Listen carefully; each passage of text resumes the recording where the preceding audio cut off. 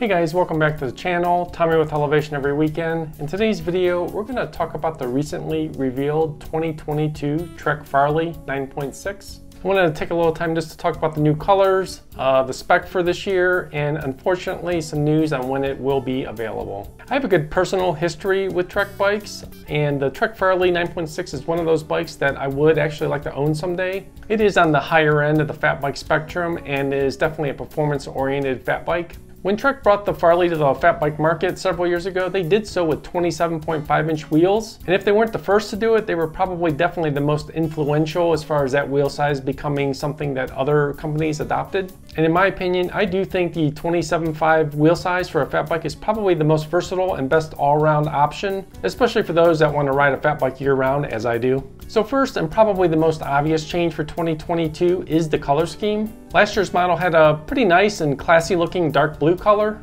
but this year's model is certainly more colorful and vibrant, which is something personally I do like on bikes. So for 2022, they actually call the color Radioactive Red to Navy to Teal Fade. And the name is descriptive if nothing else, but it is a very cool color and definitely eye-catching. If you are someone that does prefer more subdued colors, unfortunately there's no option in the 9.6 for anything other than this one. So let's move on and look at the specs and the features of the bike for this year. So as was the case last year with the 9.6, this year's bike is built around Trek's OCLV mountain carbon frame material. That is just their design process to ensure a durable, impact-resistant carbon frame. And their marketing term for it is quote-unquote retained strength.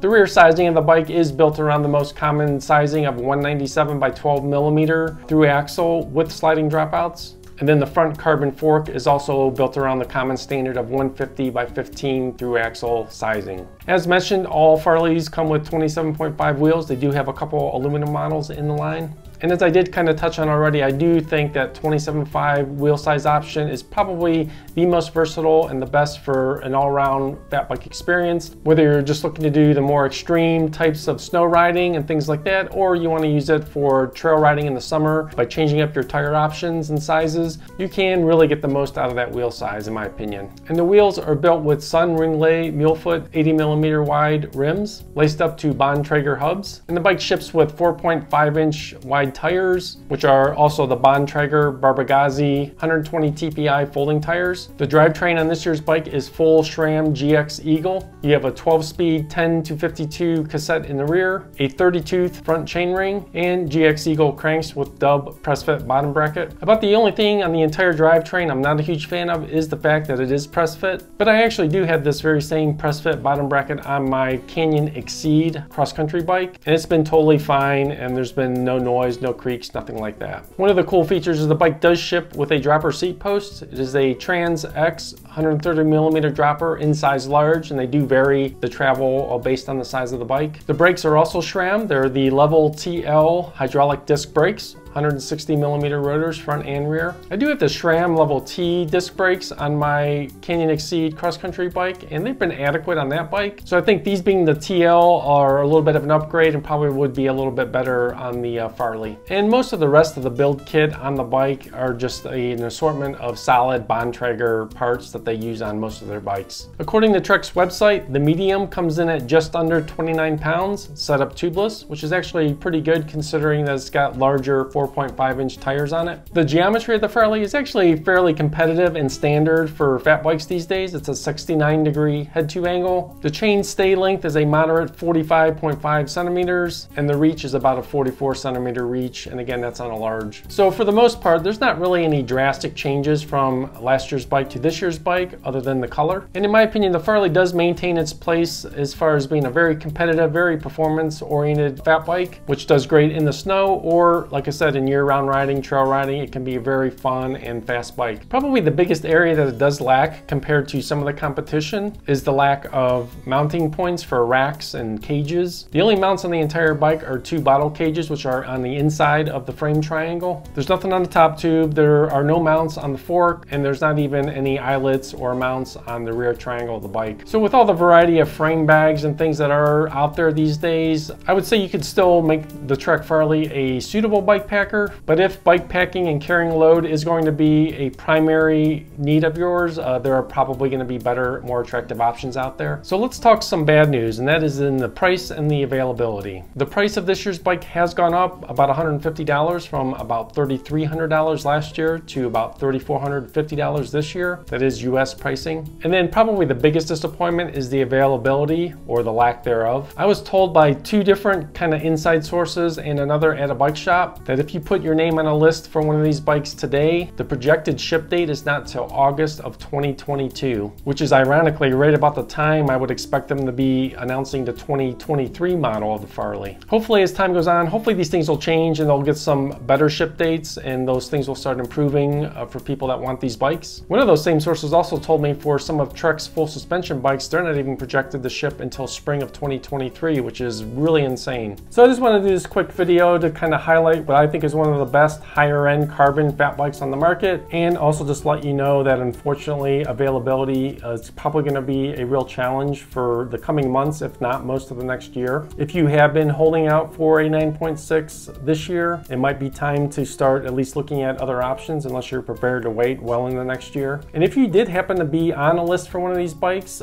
before it was announced or just as it came announced, and if they gave you an earlier ship date, I'd love to hear about it. So tell me about it in the comments down below. It would be great to hear that maybe at least some of these bikes in limited numbers would get out there on the trail before the end of this year, but it's not looking good from what I've been told. So if you have any questions, comments, or insights regarding the 2022 Farley, definitely drop those down in the comments below. If you found the video helpful at all, definitely drop a like down below. And if you're finding value in the fat bike content I've been bringing you and will continue to be bringing you, definitely subscribe to this channel. It does really help out and it tells YouTube that you want to continue to see this type of content. Thanks a lot and have a great day.